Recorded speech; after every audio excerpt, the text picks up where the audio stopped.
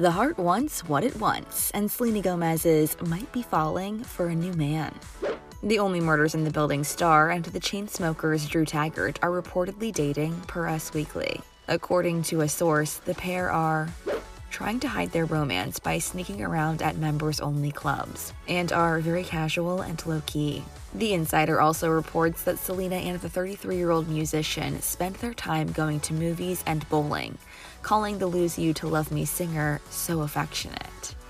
Selena can hardly keep her hands off him, the source told the publication, adding that they are having a lot of fun together. While the pair have not publicly confirmed if they are together, the news of their budding romance comes following Drew's split from Steve Jobs' daughter, Eve Jobs. Although Selena has been staying mum about her relationship status lately, she has been open about her mental health and wellness with her fans. In November 2022, the 31-year-old spoke to Access Hollywood's Zuri Hall about why she wanted to release her documentary, Selena Gomez, My Mind and Me, which chronicles her journey over the last 6 years.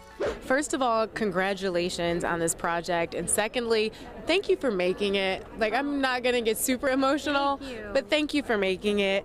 It took a lot of brave vulnerability to share a story like this, your story, and I just spoke with Alec, who said that you gave him full license to do what he would with your story.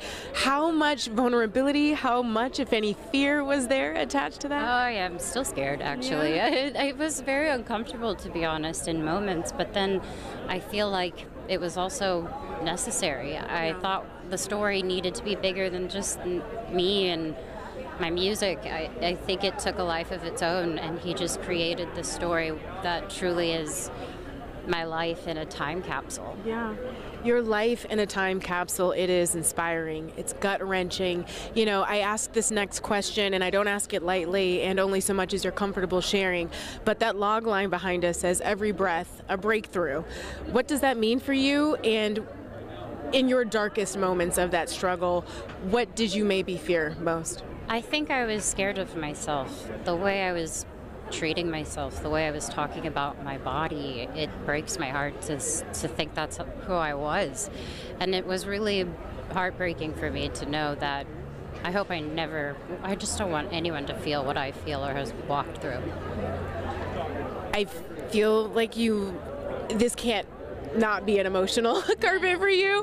What are you feeling right now, and why? I'm very nervous. This has been exciting, but a little overwhelming, to be honest. I think I am still a little shaky, but I'm excited to be here, and I'm happy that it's going to be released. So, really quickly, anyone struggling at home who may be watching and going through something similar, who may feel like their darkest days are still ahead, what would you say to them? What would you encourage them with? I would encourage them to be not afraid to seek help, but at the same time learn about it, understand what it is, because once you have the knowledge of what you're going through, you're less afraid of it. So I would say learn as much as you can.